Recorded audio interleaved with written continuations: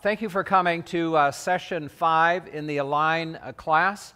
As you will see from the title, we're talking about retirement planning, being financially wise in that. In previous times, as just a quick review, we've talked about in lesson 1, God owns it all and we're the managers. One day we're going to stand before God and He's going to ask us the question, not only what did you do with my son, Jesus Christ, but will also ask us, what did you do with the stuff that I gave to you? Then we talked about some of the pushback in our society, about why do we have to work, how do we get money to spend, God's order for using that money, giving, saving, and then we talked about debt and debt resolution, and we're up to lesson 5 today on retirement planning. Now, as I have mentioned before, every spending decision is a financial one if in fact God is the owner of all. And this is spiritual material that we are sharing, and we will only hear as the Spirit becomes our teacher. I would like to take a moment and pray and ask God to bring that to us, which we can use in our own lives in being a better manager or steward for Him. Join me in a word of prayer. Father in heaven, you are so gracious in giving us a handbook for living as a follower of yourself and the Lord Jesus Christ. And God, you've been very specific in this area of material possessions, management of what you own as you own it all, and what you expect from us. I thank you for the time we have in this session to take a look at how we think about what we call in our country retirement, and how we can plan for that and be faithful stewards so that in fact we can bless others even as we come to that point in our life. So let the Spirit be your teacher and go chair to chair here in this room. And as this is listened in future days, and may we hear what you want to tell us about this course, I pray in Christ's name, amen. So today, pursuing financial freedom, retirement planning. I'm going to start out with a little bit of shock therapy with some statistics of the condition, the deplorable condition of retirement planning in our country today. It is incredible, as you see some statistics in just a moment, of where we are as a country, one of the richest countries in the world, with a lot of wealth passing through our hands, knowing that one day we're going to have to take care of ourselves and maybe end working in where we are today. Let's look at some of those pieces along the way. There are fill-outs in either your sheet or your book, and usually they are underlined, hopefully all the time, on the screen so you can follow along. First one, 97% of retirees could not write a check for $600. Think of what that means. If you made even $40,000 or maybe $50,000 on average for 40 years of work, and there's a couple $1 million that went through your checking account or however you handled your money. And coming to the end of life, where you cannot write a check for $600, speaks of a huge problem of mismanagement of God's blessing to us as a whole country. 54% are still working after 65. I'm going to give you the results of a Forbes study from 2013 that unpacks this a little bit more. But more than half of people work after 65. Now, some are doing that voluntarily. If there's opportunity, if there's health, then that can be a good thing. I had a man in class on Sunday. When we hit this point, he raised his hand and he said, I worked till I was 80 years old and I loved every day of it. I said, you're an unusual man. If we get to work in a job where we are so fulfilled, we want to work up until we're 80. That is an exception. We talked in an earlier class. 92% of people don't like where they're working or what they're asked to do. Huge level of dissatisfaction. 54% have to work. Need to work because they have to just to support themselves in retirement. The 97%, here's the other side, only 3% of people in our country upon retirement, and as I said in my prayer, retirement is it's a cultural thing here. 1935, Franklin Delano Roosevelt started Social Security and the concept of retirement, not working until you could not work anymore. It's a rather recent development of thinking about retirement, and where we set up our culture, we need to plan so that we don't have full-time income. Only 3% have understood that formula and are prepared by setting away during their working years and are what is called financially secure, or another term that's used, able to retire with dignity. In other words, I don't have to push pallets at night in some warehouse or a store in order to pay my rent or pay the heat bill. Tragic. Bankruptcies increased 244% for seniors in the last decade. We'll see that when we unpack the Forbes study and the next data point here. But can you imagine that, coming to the end of life, the later years, and saying, I just give up? Now, there may be some health reasons or long-term illness that bring a person to that point, but 244% increase because seniors didn't manage along the way. Now, the average boomer, you know what boomer is? The boomer generation, born between 1946 and 1964. 10,000 boomers are retiring every day. This has been going on for a few years now. And jumping into the Social Security system, by the way, we'll talk about in a minute. But the average boomer has $30,000 in savings. That's all they've saved up for retirement. When we were talking about the debt lessons, we talked about the inability to contain one's spending to what you earn.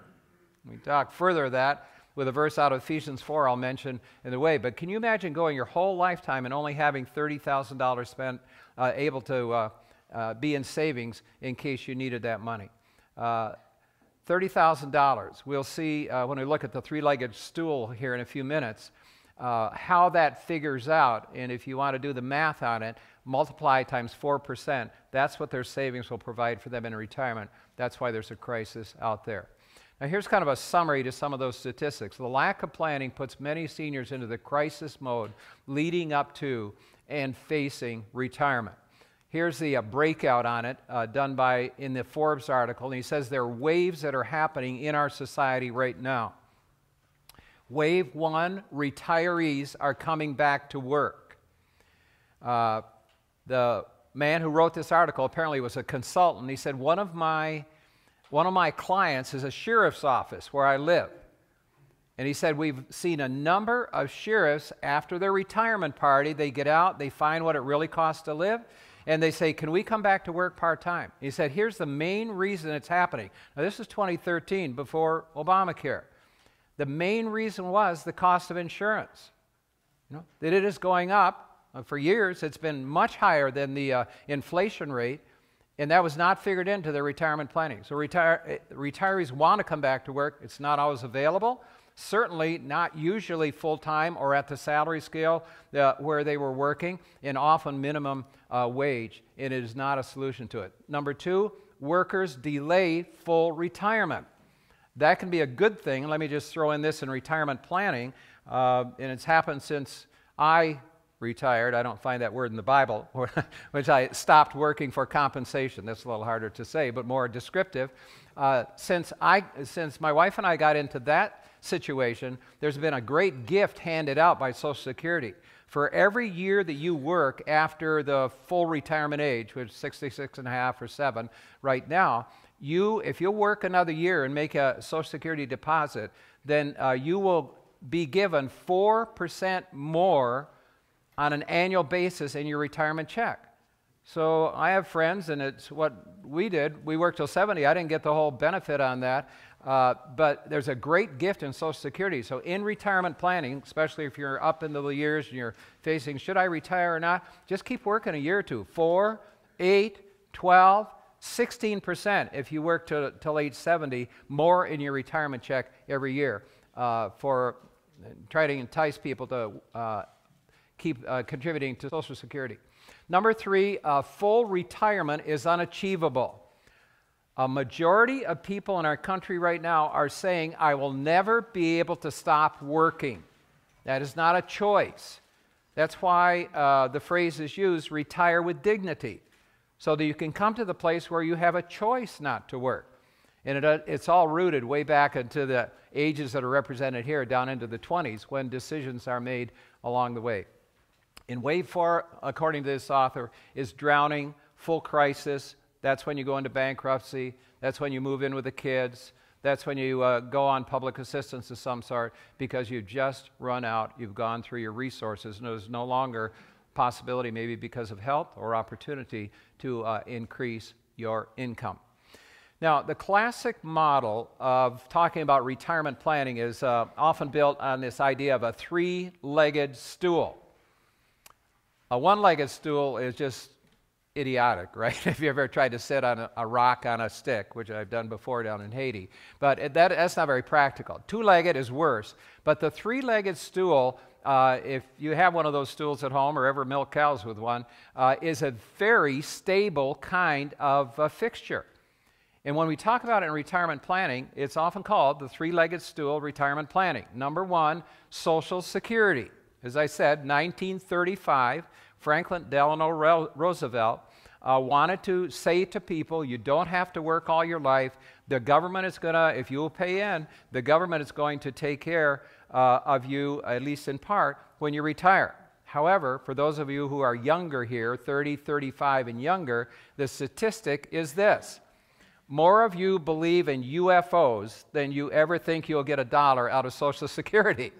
Now, I don't know what God is going to do. But, you know, this is a classic, you know, three-legged stool of retirement that we have this Social Security guaranteed check. Now, guaranteed is an emphasis. I have a friend in California, a very successful businessman, has a national business. He came to the full retirement age and he applied for it and he got a letter in the mail and said, you get zero, buddy. There was one irate businessman. Did you know that if you make too much, you get nothing after contributing all the years? So it's a shaky system. You can read the doomsayers on it or the ones with a more optimistic outlook. But if you are in Social Security, by the way, as a pastor and talking to some pastors, some may have opted out of Social Security and you don't have that leg, then you need to take a look at the stool and what will stabilize that. But most of us in here, if we contribute to Social Security, which we have to by law unless there's some exemption, then we have that as that one piece. Social Security was never intended to fund our full retirement. You've heard of people living on Social Security, they're just not making it because it was never intended to fund it all. The second one is pension and retirement.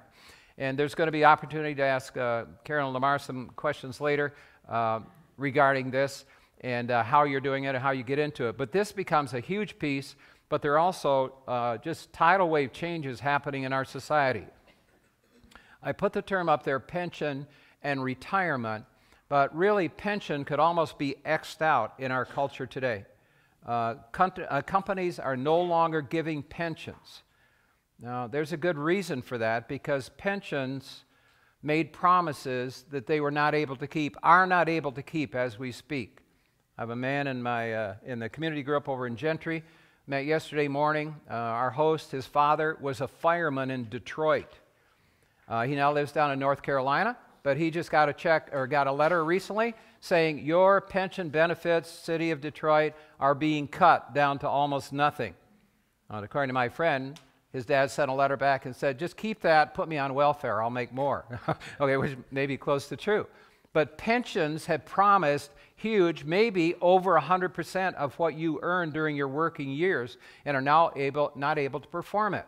The county we came from in Northern California, a major city there, a county seat, Stockton, California, went bankrupt just before we came here. Alameda, California, another Bay Area city. And that's happening because the promise of pensions. So corporate and municipalities are drawing back. I don't know if anybody is offering a pension anymore.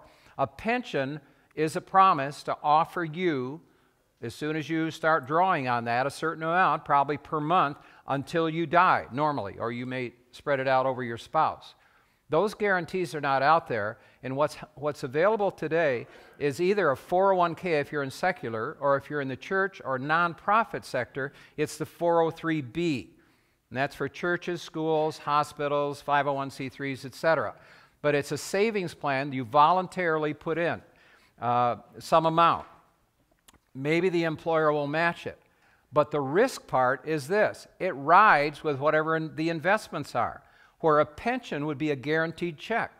Although I got a letter December 31 from my pension holder saying, we've been doing well and we think it's going to, be there. But remember, there is no guarantee with any pension fund. Okay? So, again, a shaky leg on the stool. Roth and regular IRAs are another way to voluntarily put aside, apart from the 403B that may be offered here or that you're eligible for, or a 401k. You can do some separate saving, another $5,500 a year. So there's some ways out there to make this leg more stable even in a day when there are no pensions. And the last one is personal savings. If you read in the financial material, you will see various numbers. Some are like 8 times your annual income when you stopped working. Well, that could be a huge number, especially if you don't start setting it aside until, say, mid-50s, when most people start worrying about their retirement. But there's some multiple out there. You can go on sites like Kiplinger.com and do a retirement calculator. And one of the pieces they will give you, what should you have in savings if you are going to continue your lifestyle at least at 75% of what you're used to living on now. Okay? So savings. Now go back to the boomers. What did I say they had in savings? $30,000. Now there's a 4% annual withdrawal rule. And the 4% is built on the fact that today, with average annual lifespan, that many of us, thinking from 65 or 66 or 67, many of us are going to live 25 to 30 years. So you can't be drawing out 10% of your savings every year if it's going to last for 25 or 30 years. So they talk about the 4% rule, that if you draw out 4%, and that can be indexed up with inflation following that, but 4%, your savings should mostly be there when you come to the end, when God takes us home. I have a friend out on the West Coast by the name of Hendricks. He's a development officer there, and he wrote an article sometime within the last year. He worked for Trinity Western College in Vancouver, and he said, what we don't anticipate is if we keep to the 4% rule, and it could be in IRAs and in other sources, and we do that faithfully, we could come to the end of our lifetime and have most of that left to distribute out to bless our family and bless kingdom, et cetera, et cetera.